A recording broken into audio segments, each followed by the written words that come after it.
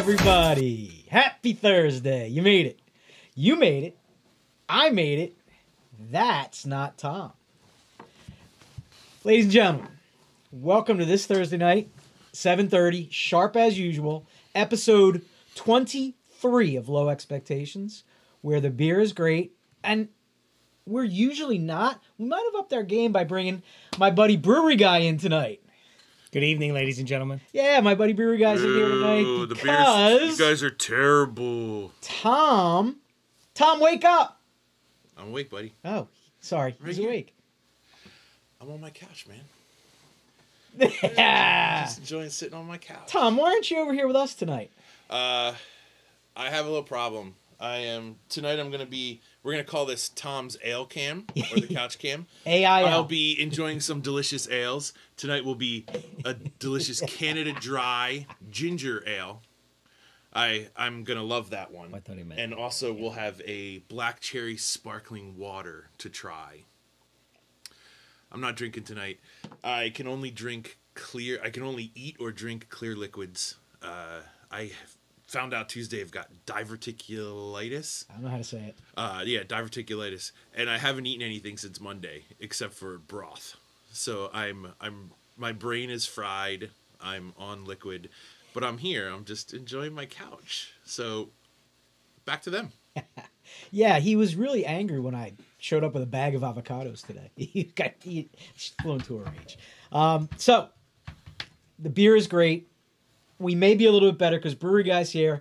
If you don't know Brewery Guy, you need to check him out on Instagram because my man knows his stuff. My favorite bit that you do is Manja Mondays. I love Manja Mondays. Nice. I think the passion for food is pretty darn close to that passion for beer. Me too. Yeah, you can tell. You can tell on me as well. So tonight, ladies and gentlemen, the title of the episode is Bottle Royale, and we are going to be popping some bottles. So we're going to get into that in a second, but before we do, I got to cover all the housekeeping things. So you're here, which means you found us not only probably on the Facebook group, Low Expectations, but also on the YouTube channel, Low Expectations, and or Instagram, aim.lowest. So if you're watching tonight and you have the slightest twinge of entertainment happen to you at any point during the night, like, subscribe. Tom on the ale cam over there is dying because we can't hit that pivot point of getting over the 78 subscriber hump. Smash that like button. Please help a sick guy out. Help me, please. It's my last wish. Tom, what are you sipping on over there? A delicious ginger ale out of this wonderful Back to the Future 2 glass. Nice. Not sure if I shared that one before. You didn't. Thanks, buddy. Yeah, so let's get to 100 subscribers. It'll be cool. All right. So that being said, hang in there tonight. At some point tonight, I'm going to ask you guys a question, and whoever answers, there is no correct answer. I don't even know the correct answer, but whoever answers, your name is going to go into a drawing. I'm going to throw all the names in the claw game. I'm going to do a live drawing, and somebody's getting one of these bad boys. And if you haven't seen all the angles yet, it's something. A little too much. Never too much. Okay. Oh, and also finally, the last thing, we've pushed 17 episodes out onto Spotify and Apple Music. So some of you said, while you do appreciate the mug that's attached to this. Some of you said you just like to be able to listen to it too, so you can do that. So we got all your bases covered. All right, enough about that. I think it's time to dive into our first beer and the meat of the show. So, Brewery Guy, if you wouldn't mind popping that guy open for us. No problem. Ladies and gentlemen, our first brewski of the evening is going to be Maine Brewing Company. They do a beautiful little IPA called Lunch. It is a 7% ABV, and their words, not mine, it is their East Coast version of a West Coast style IPA. My first pour cam, Tom is convinced, he's very worried that I'm going to, I just went off cam, sorry. He's very concerned that I'm going to mess this up, and I said, you know what? I probably will. I probably will. All right, so here we go. And tonight on the pour cam, we have Homie. I believe if this glass could make a sound, it would be going, woohoo! Tom, who made the glass? That is from Crazy Designs. A guy named Brett Hengen makes awesome taster sets. He's done a Simpsons. He's done a Ninja Turtles. Thank you, sir. And he just announced that he's doing a 6 set for The Mandalorian. You can still pre-order those. Sweet. Okay, so... and I love Homie. You know I love Homie. Cheers. Cheers. Cheers. Thanks, babe. Let's see. Soft. Soft on the nose. Floral for sure. Nice. Nice head on that. Yeah. Nice Peach two nectar. fingers. Peach nectar color, you know? Pretty thick, but not hazy like the any IPAs, you know? Yeah, it's not golden at all. It's a darker IPA. Yeah.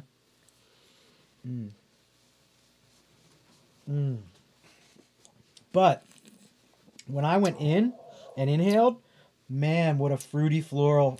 Yeah. Oh, that's good. Yeah. And the body is so refreshing in comparison to getting these huge haze bombs that I've been drinking for years. I mean, and it's not totally West Coast either. It's still hazy. Still got a full, juicy body. But, I mean, I've loved lunch since it's been out. So Maine is saying intense hop flavors. I don't know about intense. I feel like just right. Yeah, it's balanced. But I think for comparing it to just a regular 6% American IPA or a Pale Ale, this brings a shining, like a radiance of hops. But you're right, balanced. Totally agree. That's a fair point.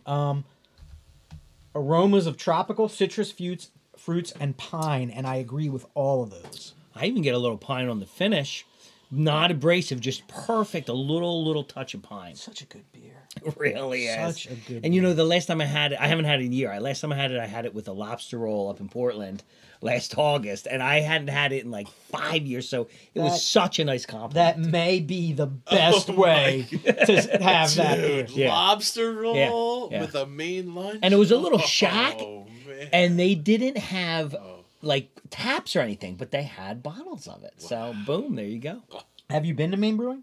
Not Maine, no, not yet. I've only been around the Portland area. Maine's, Okay. I think, is a little outside, right? Freeport? Freeport, yeah. So, yeah, I saw, as I was doing research for tonight's show, I was panning through all the pictures of the brewery. It looks like a cool little joint. Well, probably not little. Yeah. It's an operation. It's been around for a little while. Everyone that I know who's been there said it's pretty awesome. Plus, I mean, you get these so fresh, Yep. Oh, So this was picked up at, my fave, Limerick Bev. So picked that bottle up at Limerick Bev. They had, not one, they had 6 different bottles from Maine Brewing. yeah, dude. My first one was Zoe, which is their hoppy amber, Yep. and I loved it. Loved it. I was blown away. Plus, again, another nice, unique style we don't see as much in 2021. Tom makes fun of me for this all the time, but my favorite from them is Post Ride Snack, which is like, it's almost like a session pale. Yeah, It's yeah. really light. It's a pale, yeah. And it's perfect for the Post Ride Snack. Yeah, that's even later than Peeper, and Peeper's fantastic. So yeah, kudos, Maine. Well done. So I wanted to talk tonight a little bit about, tonight's all about bottles, and Bottle Royale is the name of the show because I feel like cans are now dominating the craft beer landscape. Correct. I feel like, every week it's this release, it's that release. Can label art is off the hook. It's amazing. Crazy. So I feel like, we got to go back and we got to throw a little love the bottle's way. So, ladies and gentlemen, I would like to take you on a little history tour of beer bottles. Bottles. What he said. Bottles. 1570 is the earliest recollection of when beer bottles first appeared. And it's a funny story. North of London, the story goes, and I can't remember his name, but it was a parish priest who was also an avid fisherman. Went out fishing one day, and he threw some of his homebrew in a bottle. Took it out, was doing some fishing, forgot his bottle by the river. Went back a couple days later, it was still there. Popped his bottle open, and it went off. He called it, he heard a gunshot. Because OG bottle condition. It was sitting out in the sun in the warm weather, and Secondary fermentation, man. OG bottle conditioning. That's amazing.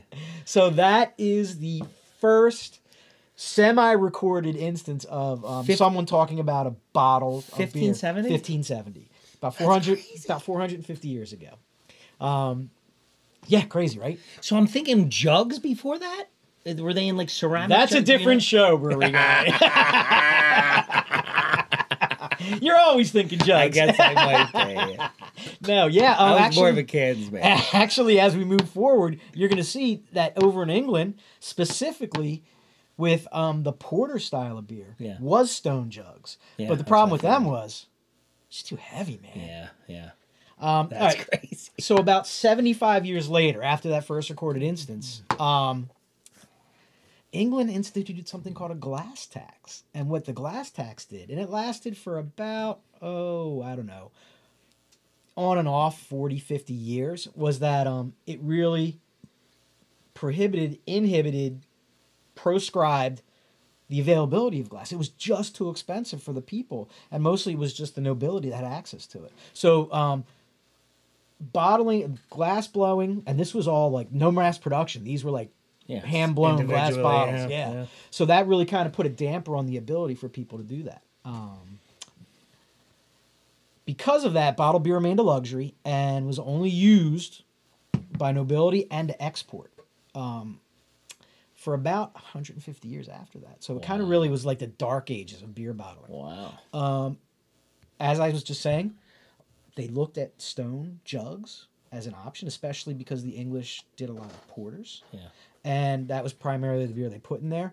But super strong, super safe, but not really practical. Because they were so freaking heavy. I can't even imagine. Imagine picking It's up like a kettlebells, dude. Exactly. Forget about it. So moving on. Bottles. Around 1870 was when, quote unquote, mass production of bottles started. Oh, wow. Yeah. I would have never guessed that. Once again, over in England, there's this guy, a guy or a brewery named Whitbread. And he started one of the first big bottling operations where they actually had glass molds that were in 3 pieces. One side, and top. And so that's how they kind of mass produced the bottles. Wow. The stumbling block, they had to hand cork every one. Wow. So they had like an army of workers that were just hand corking bottles. Like homebrewing, you know? Yeah. Yeah. Yeah. Because we've done the hand corking and homebrewing before. And it's, you get it in there. Most places let you borrow it, though, for free for a few days to cork. You don't keg? Oh, I haven't gotten there yet, no. Okay. Yeah, kegging is the way to go, dude. Oh, because yeah, people love bottling is such a pain. Oh, yeah. That's what I was saying. So that was 1870, huh? 1870. So right around that time. So England figured it out. They had the mass production of the bottles. They just didn't have the capping down. It took an American to figure that one out. And not only, well, listen to this. Around 1880-ish is when it started. Well, to be honest, Henry Barrett in around 1880 was an Englishman. He invented the screw top. So he invented it. But it took an American about 13 years later named William Painter. William Painter started being able to mass produce and cap bottles. Wow. On like an assembly line. Wow. Out of Northeast Philadelphia. Love it. We are the city of brotherly suds. You know what I mean? It. So out of Northeast Philly, the company was called Crown Cork and Seal.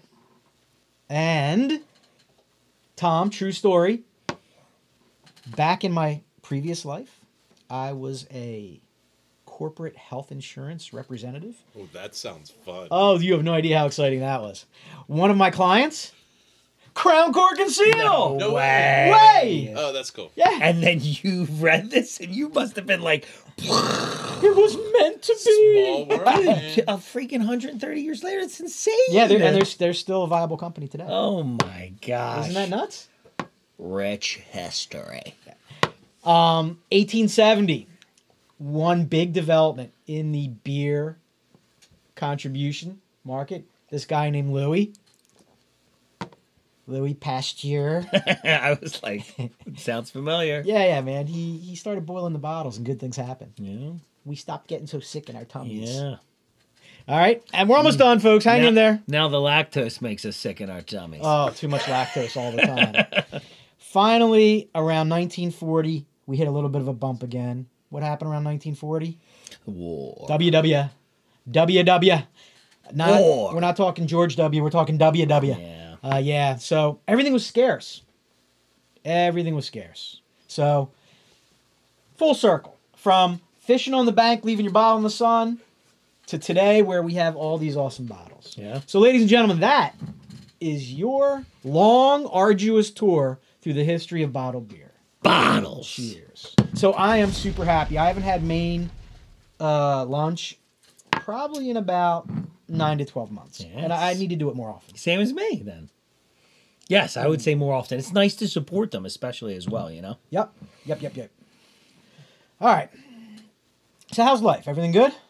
I mean, I'm sitting here with you, enjoying a couple good brews on you. That's always a good thing for me, man. Well, no, not this second one's not on me. You brought me a little present tonight, didn't you? Okay, we're going round two with that? We are going around. I was just, I don't want to kill palates with it because it's definitely going to be. Well, did you see where we're going round three? I looks like pastry stoutish, but I won't you didn't take look... me to pastry town? It's a good one. You took it right out of my cellar. That's funny. Is it last year's pastry stout or this year's? No, it's a brand new one. I think I just got it. It's not a picked pastry it up last week. It is Oh, it's not. It's an Imperial double pastry stout. Oh, which is why fantastic! Because I had the pastry town once a couple weeks ago, so I was hoping it was something different. We'll get to it. It's cool. Wait, how are you going to drink it, Tom? I can't. So we're going to cap it, guys so you will. can drink it when you get back. I got a couple bottles. Oh, perfect. Tommy All Bottles. right. It's his nickname, Tommy Bottles. Tommy Bottles. I love it. It's funny, B, because my whole crew has been for a while going back towards Pilsners and going back towards mild. So we just drank a 5-liter ESB at Bocce. ESB, dude. 5 liters from Forest to Maine. Fantastic. And we have this big joke now when we get together. One of the rules, some of our tastings is only bottles, no cans, which is, a good thing because you got 300-400 beers in your cellar. Yeah. And the one thing you're not doing is drinking them fast enough. Well, and you're not sitting at home like throwing bottles down. I never do. I rarely, because I want to hang out with a friend, you know? I want to enjoy it with someone or enjoy it with my wife. Which is a great point because I think one of the great things about bottles is, they're for sharing. Yes. They are 100% for sharing. You can pop a can on your own. That's fine. But you definitely, and Tom and I talk about this a lot, when we chase bottles, it's for the specific reason. Like in our crew, it's almost like they're the super friends. They all have their special adjunct power. So we all know which adjuncts which person likes. So we'll go out of our way to get them. Yes. Like one of our buddies is like a huge hazelnut fan. Another one is a huge vanilla fan. Someone's coconut, I'm sure. Yeah, there's a couple coconut people. I fall into the coconut camp myself. But someone's a pistachio guy, so it's cool. It's cool. All right, so what do you got for us, man? Tell me a story. All right. So, I'm a gigantic fan of one of Richmond's finest, the Vale Brewery. So, it's no surprise that I love them, considering that their brewer and the owner now, or the brewer in general, who started the whole thing, his name is Matt Tarpey, and he studied under probably what most craft beer people would think are the most important names in craft beer. 3 specific brewers and breweries that he had done either internships at or that he had learned from over, anywhere from a few weeks to a few months period.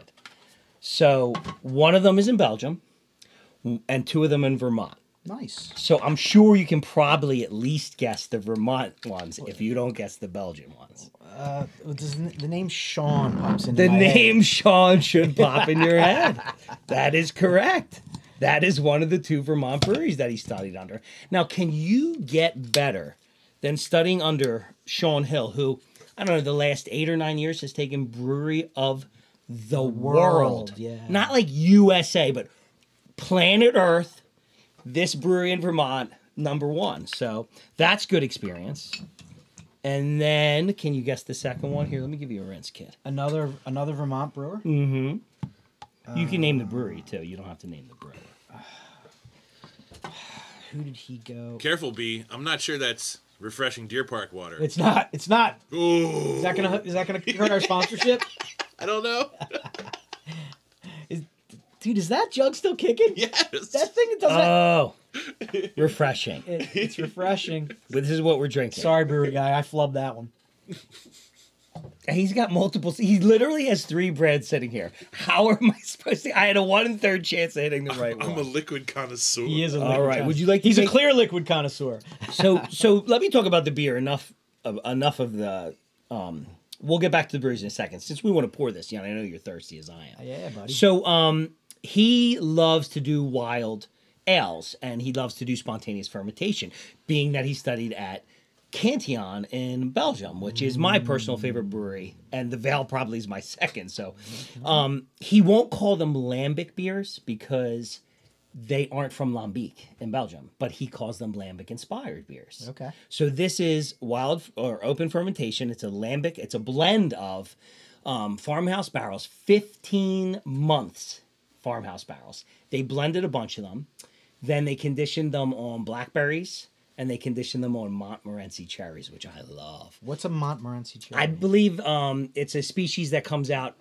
It's kind of popular in Michigan, I think. Okay. And some breweries do like 3 or 4 blends of cherries. It's crazy. And then they bottle condition this John for 18 months. So 15 15 month, then 18 months. So you're talking like the love put into a beer like this. And I only got 1 bottle. So I was like, well, if we're coming tonight for bottles, I got to bring something nice. Because I had to bring a little high expectation to low expectation. Yeah, it's all right. I wanted you to we'll bring pour you it down. so they can see. I'm expecting the color to be gorgeous. Maybe deep ruby, maybe a little grape. I'm not 100% sure. That's, Ooh. oh, yeah. Oh, yeah. Oh, almost cranberry pink. Very nice. Thank you, sir. Very nice. Take a look at that. So it's coming in at 9.5%. Ah! Wow, that is just delicious smelling. Yeah, a nice, very light hue pink on the head. It was. I got also a very great, not pillowy, very loose head. Yeah, And yeah. mine dropped really quick. Yours did drop quick. Do you want me to add a little more there, sir? Sure. A little bit. I left a little room on top. Good work. There we go. There it is. It's gonna. Oh, there it fluffs up. There we the go. Fluffer. A little bubbly. So I barely put my nose up there, and it was bursting with cherries. Yeah, it is. Wow, that smells fantastic. It really does. My goodness. Just so, and the word I have is it's. It's not a clear liquid, Listen, buddy. no frothy thick liquids, no seeds. I'm sorry. Can you smell it from here though? Because I mean, it's coming. delicious. It's so scrubby on the nose, man. It's coming down wind hard. Cheers, man. Cheers, Thank you, man. buddy. Thank you, man. Thanks for having me on. Appreciate it. I can't wait. This ginger ale is pretty kick-ass, folks. If you like ginger ale, this one's gingery. Is that Definitely that imported from Canada one? Yeah, definitely ginger. And I love Canadians, so it's a little low on the head, but man, delicious. Light amber color, almost gingery. Oh my goodness. I feel so bad So- for him. So this is insane because on the nose and up front, it's like, hi, I'm fruit, and I've brought a whole lot of fruit, and I parked the fruit bus outside, and we're going to fruit all night long. But then, once you drink it, it's like, I'm going to take all the moisture in your mouth and just... So it's 2 opposing forces crashing beautifully in your mouth together. The yeast kills it, doesn't it? I mean, the yeast is so balanced, bringing that puckering tart, as you said, and then balancing out with all the fruit. I mean, oh my goodness, dude. And my favorite style is fruit lambic, so for me, it doesn't get much better than This that. is your favorite style? Fruit lambic is my favorite style. What's your favorite style, babe? That's a great question, dude. I feel like I'm a chameleon. I bounce around, man. Well, I mean, January, I'll drink a stout in July, but January is always nice for a barrel-aged Imperial Stout. Farmhouse is nice in May. My palate keeps shifting. Like you said earlier, last summer, my side gig, my side hustle, I was working at the beer garden all summer and I was like so hot every day. Yeah. I couldn't even drink an IPA. All I wanted was Pilsner's Lagers, and it reset my palate. Yeah. Now I crave them. Like, It's great. that 5-liter ESB, Yeah. I would have been all up in that, Yeah, man. it is pretty awesome. In fact, I wouldn't call it the chameleon. I'd go more for like Village Bicycle. Are you referring to an actual bicycle? Or... No, like the Village Bicycle. Everybody's had a ride. It's all over. are you calling me a whore, Tom? No, not at all. He's pretty Not because angry. you're drinking beer at my bar in my basement while I sit on my couch. Well, it's only going to get worse when we actually drink your beer. Yeah, well, we're gonna up the ante. He's an angry Oh patient. man, show me on the doll where it hurts. That aroma, bro. Oh my goodness. This is a nice one, buddy. Now, it's interesting because I have a dirty little secret I feel compelled to share with you. Sure. This is your favorite brewery. Cantina's my favorite. This is my second favorite, I would say. I love the beer from Vail. I don't like hanging out at Vail. Too industrial? When I go to Richmond, it's my least favorite bar to hang out at. Because too many taps. No, it's just like there's no love, I feel. It's all very You can stimulate the love, right? So like well, I mean, I'm sure Tom knows that. But for the first time I went there, I felt that like right away. But I started interacting with each and every bartender, and at first the dude's like, "Yeah, dude, if you wanted to call here, we don't have a phone number. Like, we don't need one. We suck."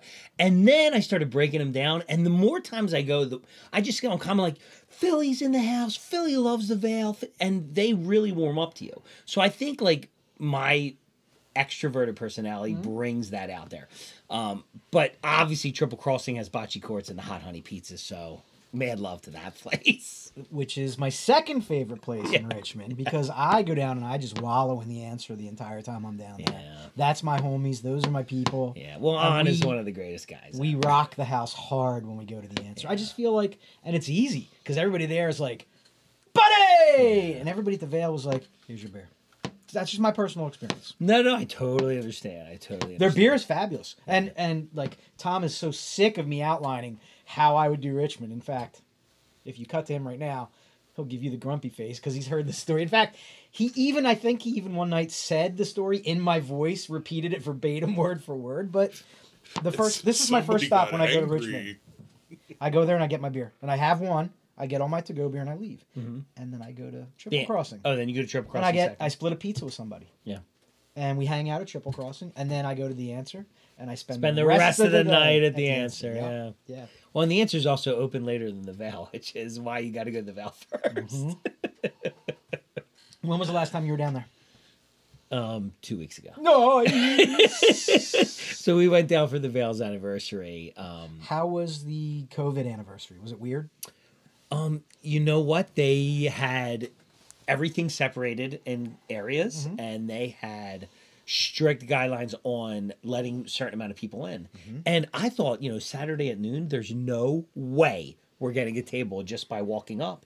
And we walked up there, my cousin, his wife, their 2 kids, and me and Karen, and we got a table for an hour. Score. And while they were getting the table, I was getting the 36 bottles and 36 cans that I had paid a couple mortgage payments for. And it was amazing. And you can get that lovely liquid shipped right to your house now. Yeah, which is just on a whole different level. I mean, it makes it almost too easy. Yeah, we covered that. He's going Stay Puffed right now on us. I don't know what's going on. I don't know if he took the antibiotics or if he took something from the cover of Eminem's album. I'm not 100% sure. I saw him. I came in earlier and he was back on the printing press in the back room, and he ran off 100 shirts, and all it said on each shirt was clear liquid. I was a little concerned. It also said no seeds because the guy's not allowed to eat them. So talk to me about food at the answer.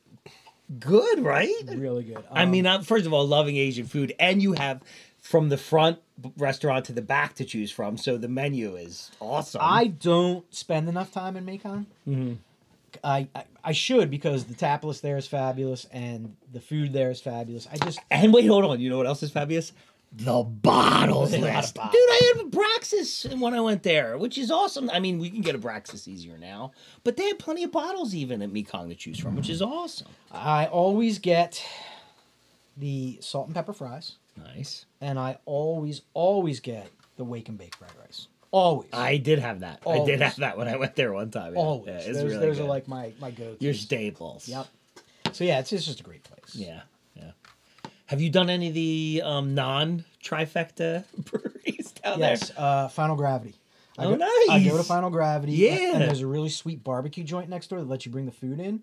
So that usually is like my little side hustle, it's like my locals tip. Is That's that I asked the awesome. brewers, and they were like, I was like, if you weren't going here, or here, where would you go? And they were like, go get some barbecue and go hang out at Final Gravity. Because there's like a homebrew store right next door. There is a homebrew store. I've been there. I've been to Final Gravity. It's really cool. Yeah. It's funny because a lot of breweries that I've been to, some of them you realize have this history where they started as a homebrew store. Like Funky Buddha, which closed down. I went there and they still had all the homebrew stuff. And then they were taken over by the big boys, unfortunately. So It happens. They shut them out at that place. And then Ithaca. I used to go to Ithaca Brewing 12 years ago.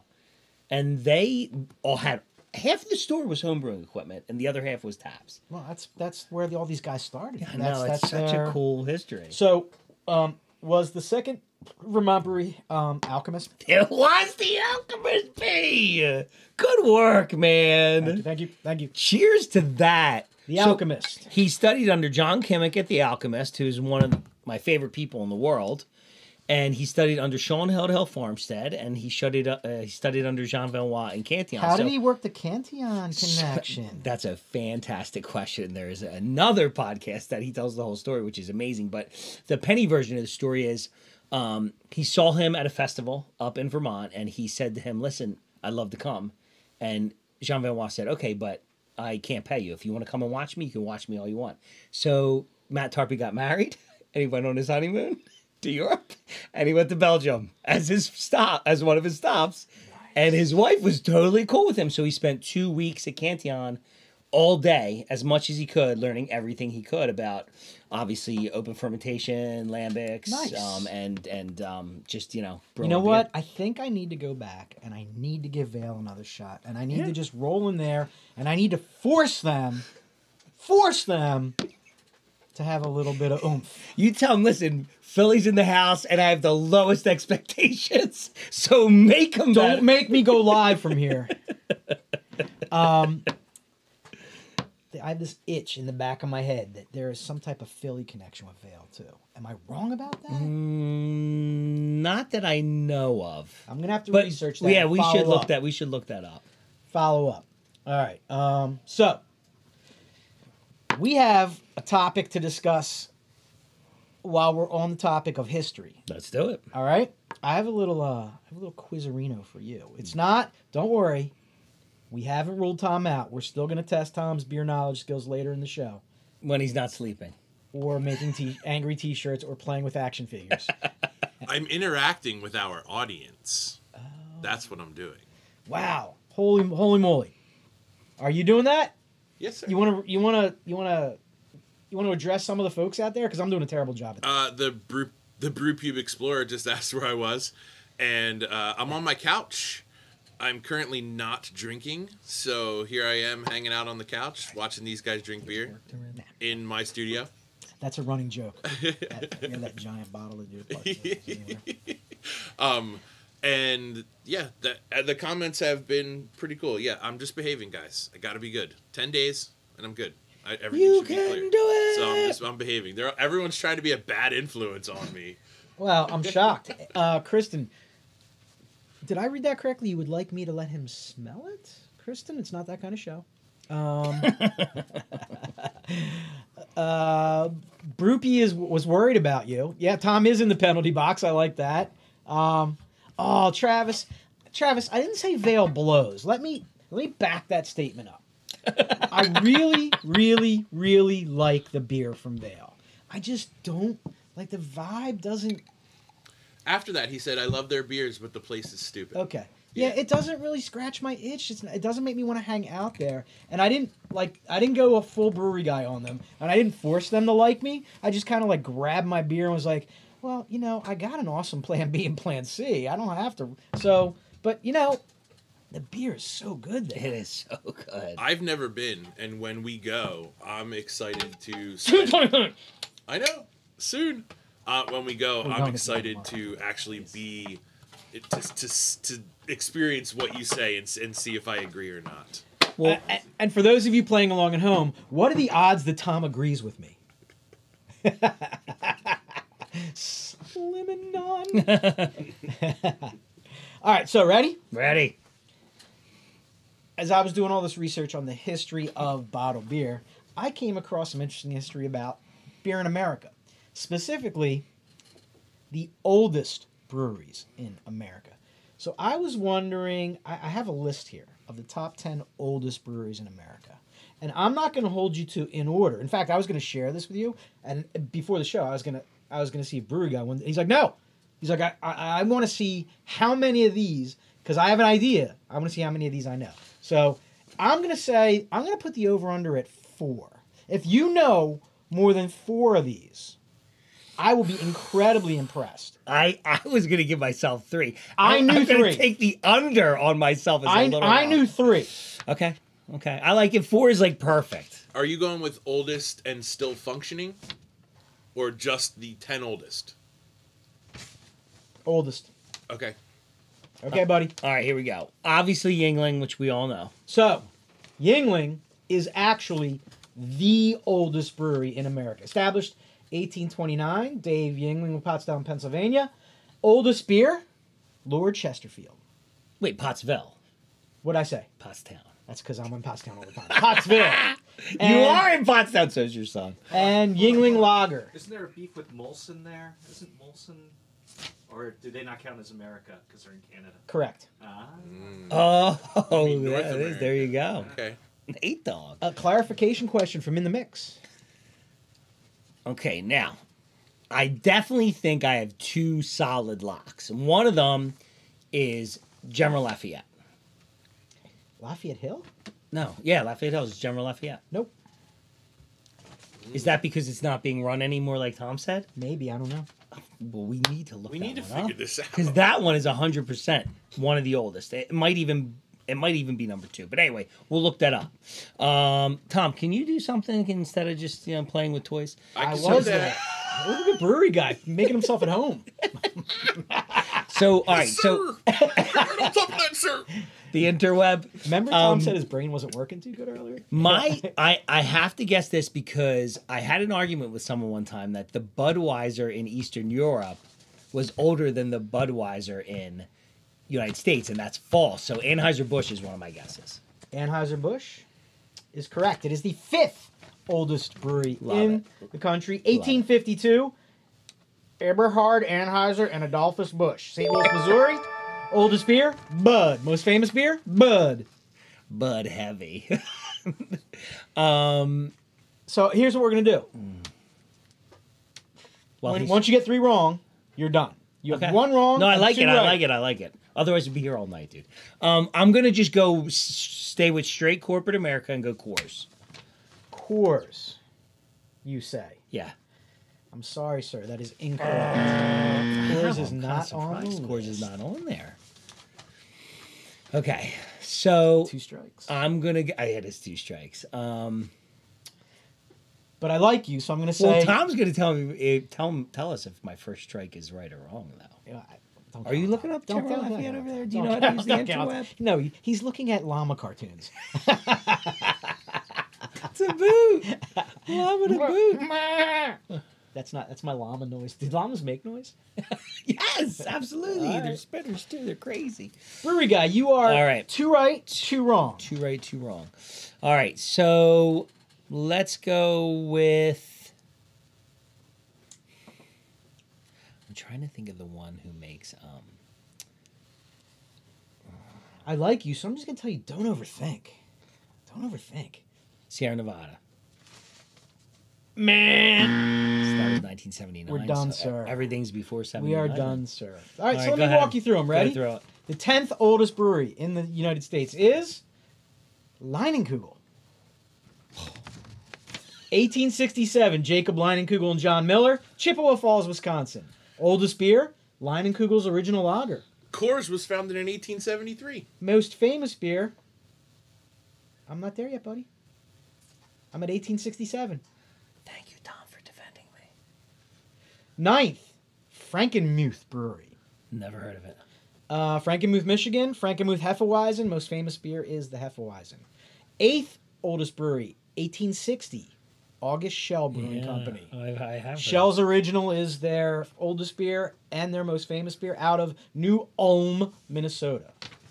The 7th is Stevens Point. Stevens Point. Stevens Point, Wisconsin, 1857. Point Special Lager, Point Special Lager. Miller Brewing Company. Oh my God! I chose Coors instead of Miller. I tried to steer you back on the right path. 1855. Miller High Life, the champagne of beers.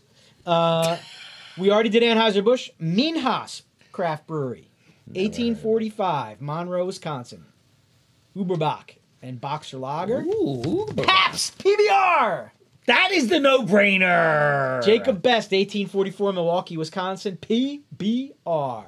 Schaefer Brewing. We used to sell a lot of Schaefer over at Jeffersonville Beverage back in the day. 1842.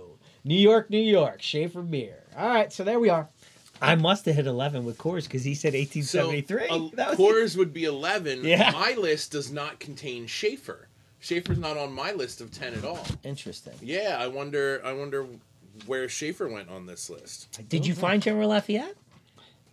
I didn't. I was actually just trying to find the Coors. 10 But that's pretty that you cool chose. because back in the day, I used to poke around General Lafayette a little bit. I drank there. I looked They used that to one do up this right now. raspberry mead, man. It was humongous. It would take care of business. Huge mungus. Yeah, yeah. They haven't brewed, I think, in a few years, but they were brewing for a long time, man.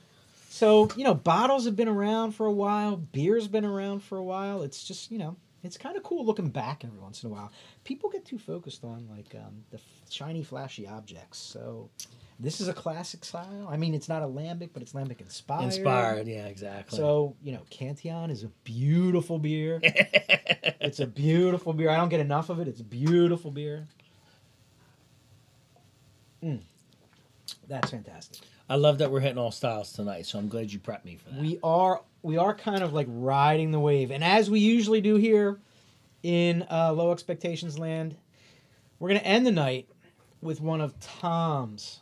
Tom, can we call this your favorite style? Or one of your favorite styles? Is that accurate? I love them all. But, I really do love them all. But I would have to say it's the one that I like to collect the most. Yeah, the instruments. I love to hunt them down and catch them and share them with friends. So, yeah, we could call it one of my favorites. Yeah, Tommy Bottles. If you look in Tommy Bottles' library, A through W is probably pastry stouts.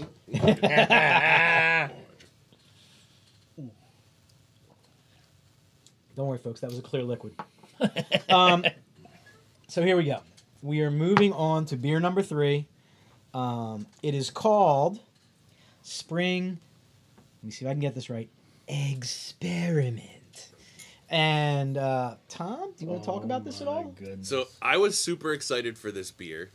Really super excited because it's my favorite Easter candy. My mom still asks, "What do you want for Easter? What kind of candy do you want?" And I always get one bag of this. They're they're on the cover of on the label of the beer. They're those little like pastel colored I'll show 'em in the port. eggs. There's chocolate inside, but then it's shaped like an egg, a little bit bigger, a lot bigger than an M&M. I think they're made by Nestle. They have the same color, purple bag, just like that, and they're just great. I love them, and that's what they used to make this stout. Nice. And Wow. then, Is it taped? if you've ever had them, the taste of that shell, Yeah, Sure. I thought it was a Does it have a wax. peel off? Remember? it's probably taped, guys. Yeah. 'Cause It is taped, Yeah, yeah. it's when I had Might those have a shipped, card I in didn't that same pick them box, up. doesn't it? In there? Oh yeah, he does. It tastes just like they said. It tastes. I don't know this candy, Tom. I think you will. I'll find the. He knows it. It's one of the most underestimated candies, even as an adult. I like it, and the milk chocolate helps to melt as you're eating it, which is why it's so good. Because for some reason, it's better than M&Ms, and you wouldn't think it was better than M&Ms. I don't really like. Way better. I don't like candy. I'm not a candy Neither do guy. I, but these Peanut do it butter for me. cups? That's my go-to. I rest my case. If you have, I don't like candy peanut butter cups. I love them. If I had, I'd say I love them. Nate, what am I saying, Nate? Come on, I called him out. If I have to eat a candy, if you're holding one of those plastic pistols to my head that's full of sugar water, remember those when you were a kid? Those wax pistols that you could.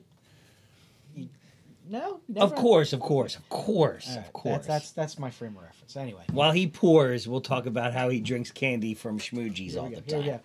Here we go. There we go.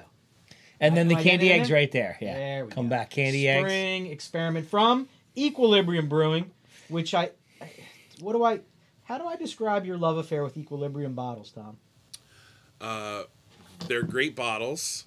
Thank you. Plus, on top of them being and producing really great stuff almost all the My time, goodness. my house is a beautiful 50-minute drive to their brewery. So let me show you real quick.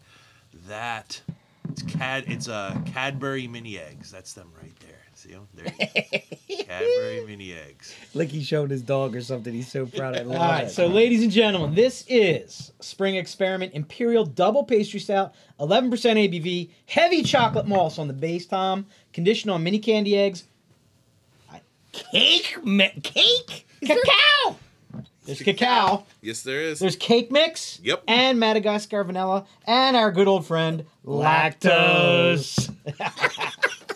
Yeah, so. First of all, people be hating on the cake mix. I think the cake mix is going to make the candy eggs delicious. Well, the nose on this is pure fudge brownie. It is, wow. You know what? I expected more vanilla cake mix, but you're right. It's fudge brownie and big brownie. Pure fudge brownie. I got a totally different taste from the nose. I'm interested to see what you got. How you? Oh, so you've already had a bottle of this. Yes, I did this weekend. Before I got sick. Pre-diverticulitis. Yeah. I'm going to let it open up a little bit. The carbonation super low. Sweetness hitting on the finish. Finally getting a little cake mix. I'm actually getting some bitter cacao. I was about to say, I get that on the finish. It's yes, bitter. as opposed to I expected sweeter. It's a roller coaster. There's a lot going on. So I got a whole lot of the actual candy shell from those eggs.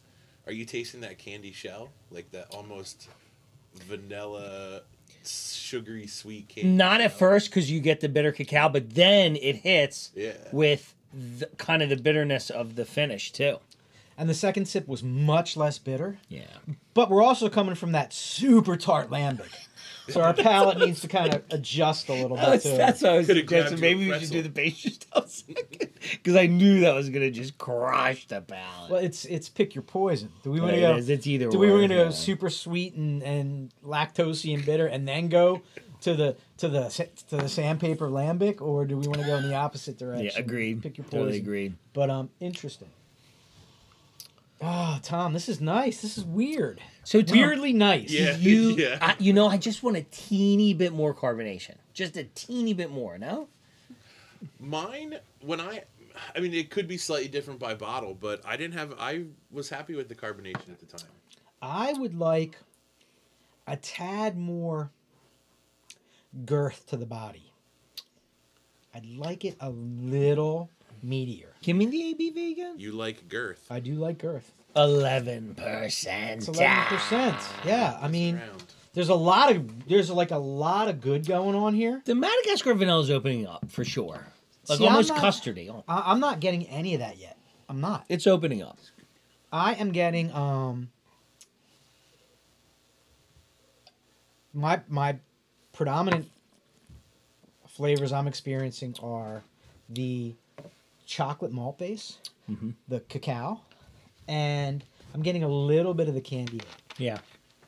But the vanilla will be nice. I get a little bit of the custard vanilla at the end with the candy egg. I feel like they're together. But nothing is over pronounced. Like nothing is punching you in the face. And when he told me about this beer, I was like, wow, this is going to be like an Easter candy train. And it's not. Yeah. It's not at all. Yeah. In fact, I wish it was a little sweeter, I think. Okay, so I did not buy any of this Wednesday's release, but they took that same base and conditioned it on like thousands of peeps.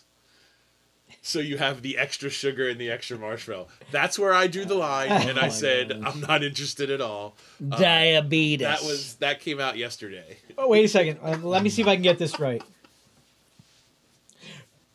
That's not beer. When are they going to make real beer, like a man's beer? I hate those people. Me too.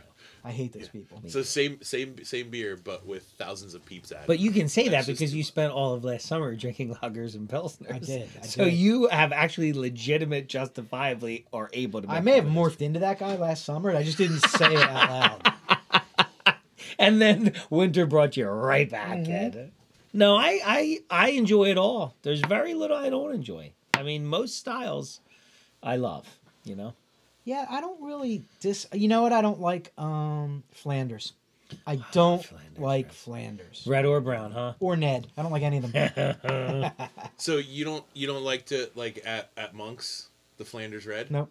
Oh my gosh, I love that beer. Really good. I'm That's sorry. that's an amazing beer. I'm sorry. I don't Wow. like it. Okay. It's just like surprising. it's like it feels and tastes like vinegar to me. It is very vinegary. There's a vinegar base for sure And in I the just flavor can't. profile. It's just not my jam. But other than that, man, I'm all in. Like, dude, you said a 5-liter bottle of ESB from Forest Forest of of Maine, Maine, and I was yeah. just like, huh? Because Because I was trying to chase down some Forest of Maine for tonight, and I didn't get around to it. But yeah, Yeah, they're actually just like the Vale. I think Forest and Maine's on their 5th anniversary. Wow. Yes. That How long. cool is that? that's really cool. Yeah. All right, so we have to jump back into our timeline because Tom wanders off and he's on the ale cam, and I just don't follow any freaking guide at all. So, ladies and gentlemen, it's that time of the night. Yeah, In the Mix is literally twisting in the wind over there. He's like, this guy's a train wreck. Never do this again. No, there've been some solid comments popping through. Oh, am I getting roasted over I there? actually Just a read touch. nothing. Oh, We're gonna isolate some audio. I hate all of you. Yeah. Look at me. Look right into the YouTube. I'm talking to you. You got a problem? We'll talk. All right. The YouTube, the diabetes. Ladies and gentlemen, it is time to play Tubes. So You Want to Be a Cicerone. In the Mix, take us in. So you want to be a Cicerone?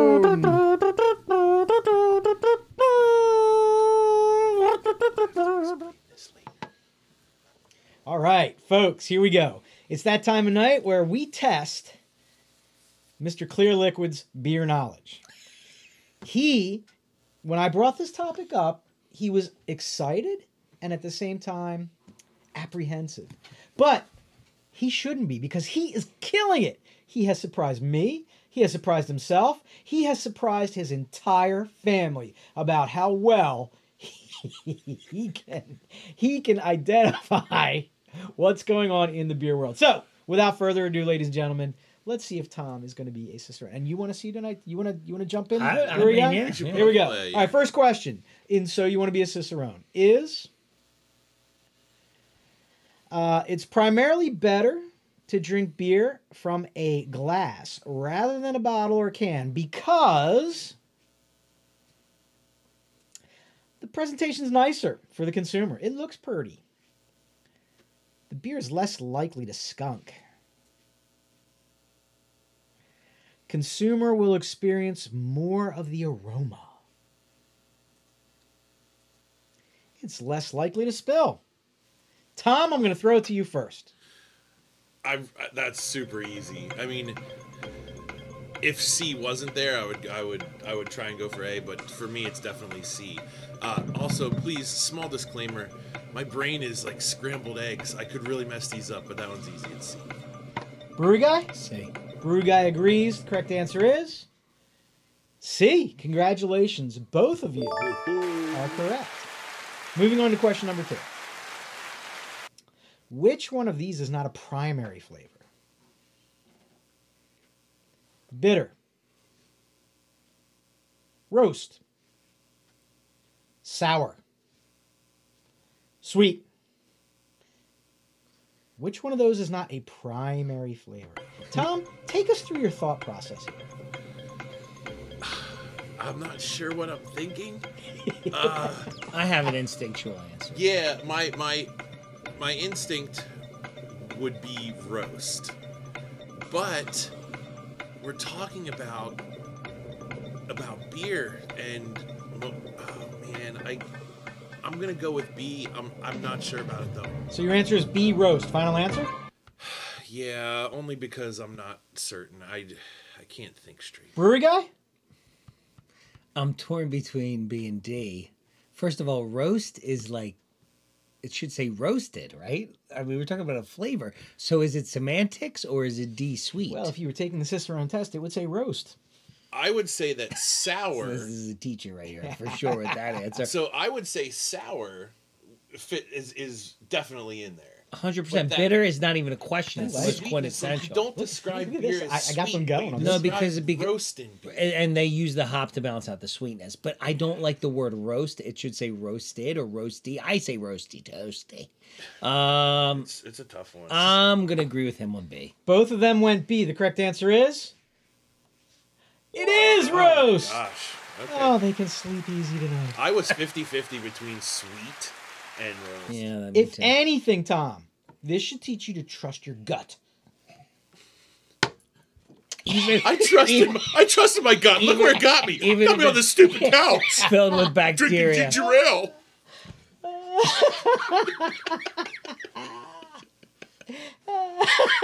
Pretty good, dude. Question number 3. Now I can't read because my eyes are watering. Which off flavor are you most likely to encounter if a draft system has not been properly cleaned? Ooh. We call these in the industry the blackies. Oh. Is it buttery? Is it skunky? Wait, how would Sean Connery say that? Skunky. Okay. Papery or astringent? Tom, what's going to happen if you got dirty pipes? I mean, you can relate, but...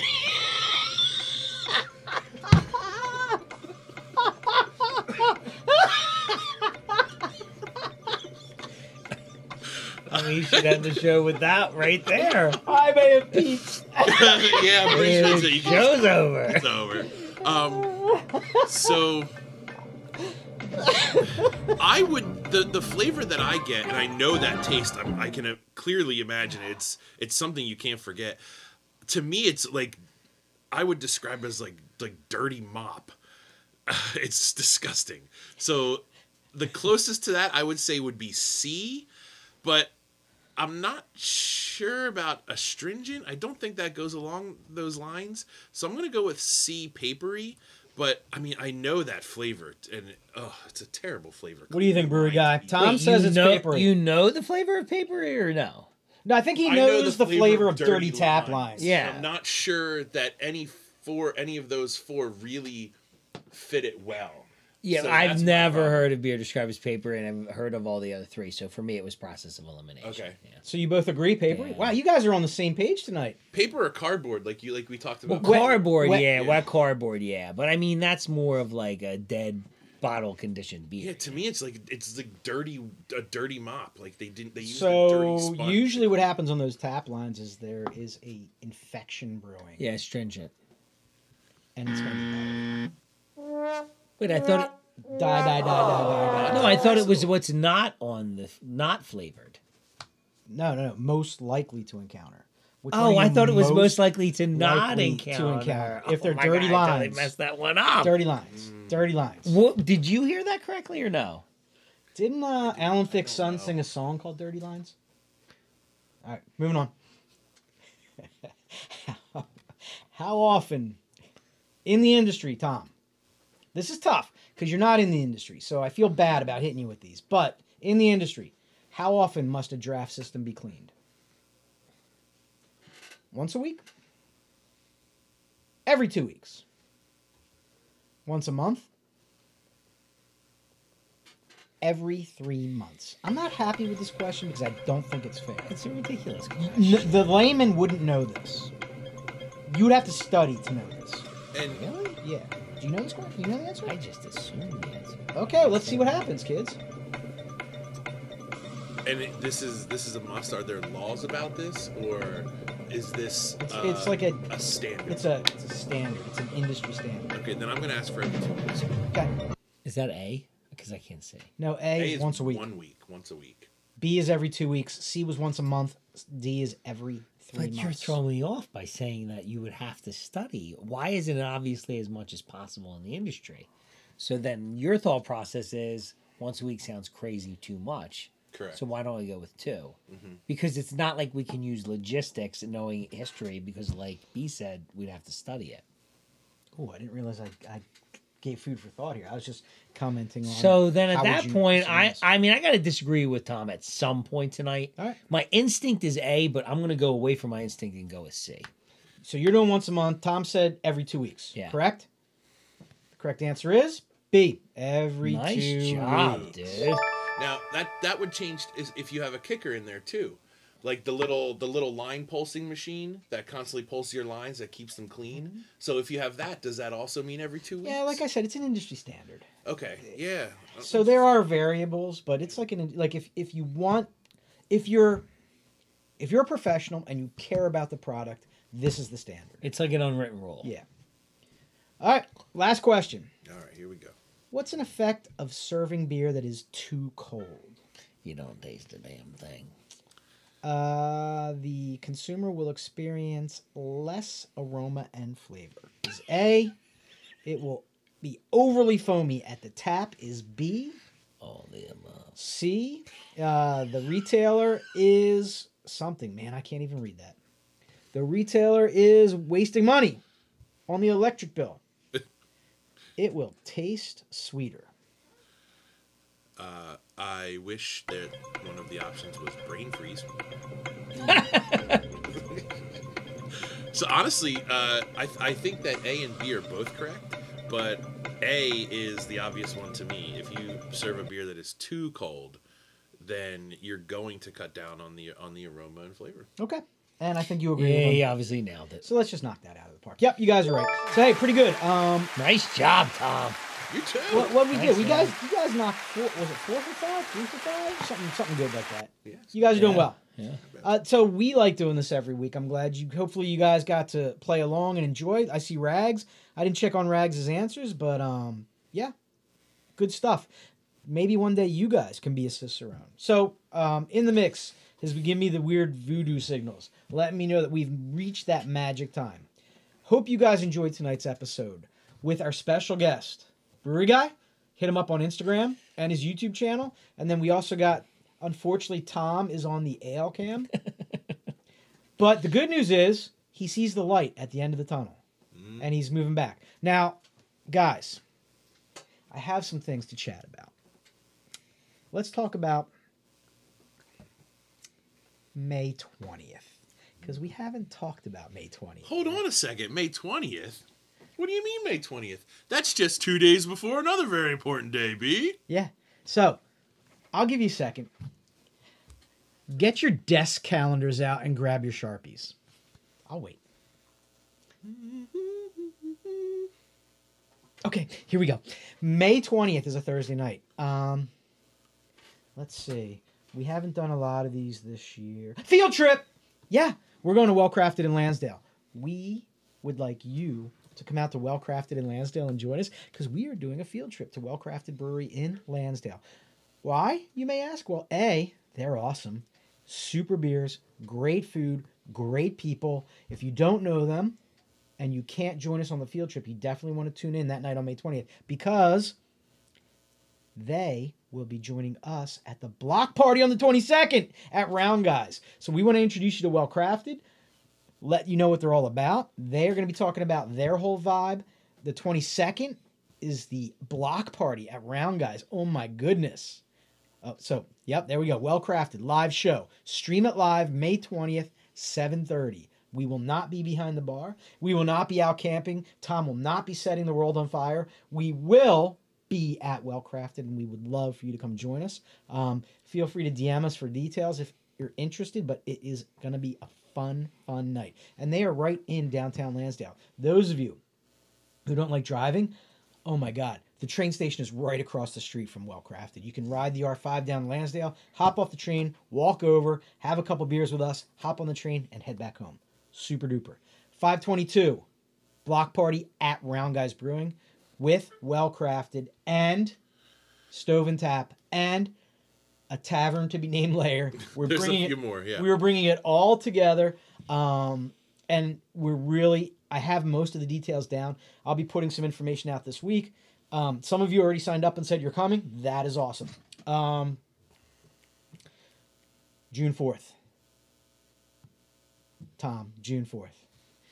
All these days are amazing. I'm super excited, but June 4th is another great one. We're all going to hop in the big giant mystery machine and head down to Chester Springs, PA, where we are doing a live show from Levante Stables, and we'll be hanging with one of the owners at the brewer's table and talking about all the beer and amazingness that is Levante Brewing. So, guys. And that's Philly Beer Week, so you're hitting two right there. That's awesome. Double shot. Man. We're doing a lot of cool stuff, guys, and we want you to come out, which is why we keep talking about liking and subscribing, because as our name gets out there a little bit more, every time I call one of these brewers, they're like, oh yeah, I heard about you guys. Yeah, let's get together and do something. That sounds like fun. So that really helps, and that's awesome. So we've also had the exact opposite. Oh, I've heard about you guys. Click.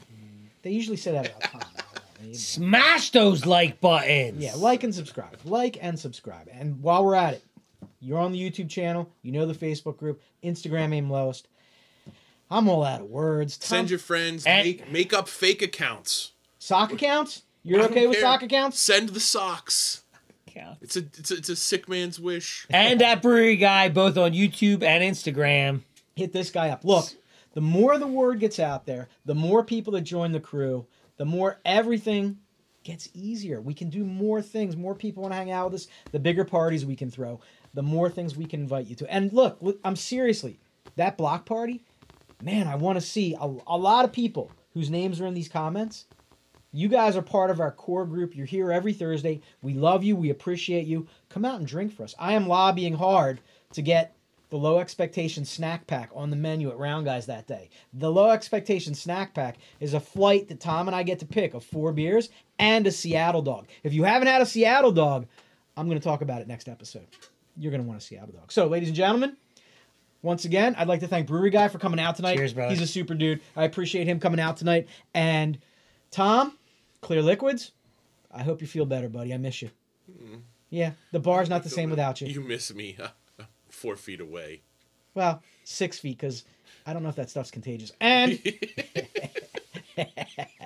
and ladies and gentlemen, that's a wrap. I just want to say thank you for episode 23 coming out. What did we drink tonight? All the bottles. Cheers, guys. Low Expectations. Get some.